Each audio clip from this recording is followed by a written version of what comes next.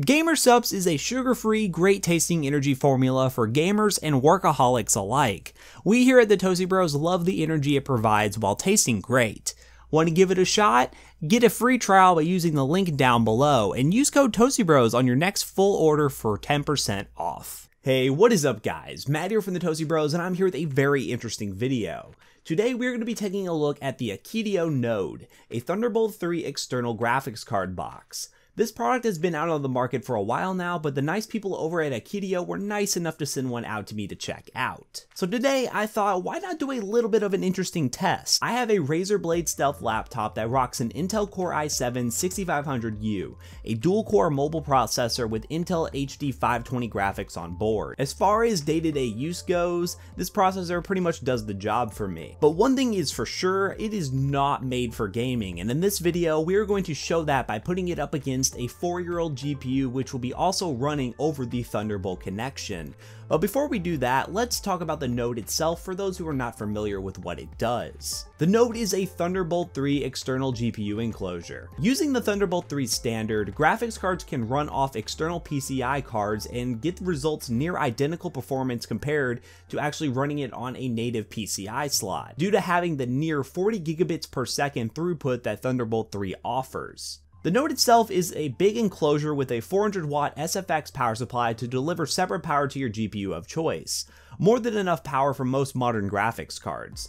I was originally going to be testing it with the GTX 1080 to see all the great performance that it could provide, but hey, why not put a graphics card that costs a fraction less into the box, because you know, for the name of science, right? The graphics card being used today, as I mentioned, is a Radeon 7770, a card that I just did a revisit of. If you hit the eye in the top right corner, you can check that video out. But one thing to note from that revisit is the fact that this card comes with only 1GB of VRAM.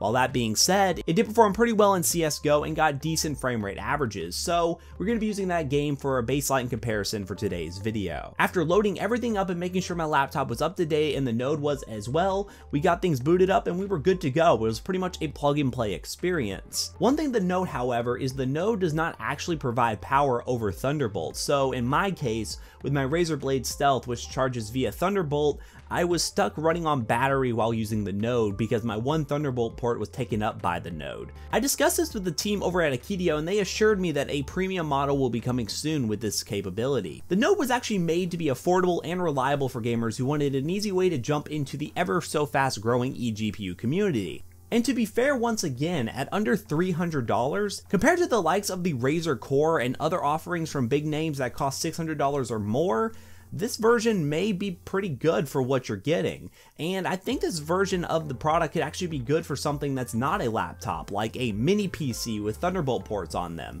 And that's where I can see this being a great value for the money. But enough about the Node, let's get right into that showdown, shall we? We loaded up CSGO on the laptop without the GPU using the integrated Intel HD 520 graphics at 1080p max settings on the Razer Blade, and well, we got pretty much unplayable results, not even getting over 20 FPS. While this was not really a surprise to me, I was honestly a little bit shocked to see the performance of the 7770. Speaking of that 7770, we get a pretty great experience, constantly over 60 FPS at 1080p with the same max settings. There were some slight stutters here and there, and I wouldn't call it a great experience for playing competitive CSGO, but it does pass as playable, and if you lower some settings, it would be even more playable. I never would have thought that it would be possible to run an external graphics card using a setup like this, where you can have like a laptop on the go, come home, dock your laptop, and have a full gaming setup. The real future in my mind using this kind of technology would be a laptop with something like a modular CPU and RAM system. We can swap out the CPU for full desktop parts and RAM as well, along with a Thunderbolt 3 port. You'll have someone have like a workstation laptop with, let's say, an i7-7700 or even an underclocked R7-1700, and then come home and plug their external GPU with like a GTX 1080 card or something of that level and be able to play games or do whatever they want with their laptop at night and get that extra CUDA acceleration for more demanding tasks. Honestly, the future is super bright with this technology, and if things keep going forward to being more affordable and readily available, I can see this being a pretty massive trend in the coming years. While there is more of a bump in today's laptop standards to more full-size laptops with full-size GPUs and just cramming as much performance into a laptop as possible, Imagine being able to get a really thin and light laptop on a less than premium price and then put that money towards a GPU box that you can easily upgrade. That makes much more sense to me unless you really want to travel with a full bulky gaming machine.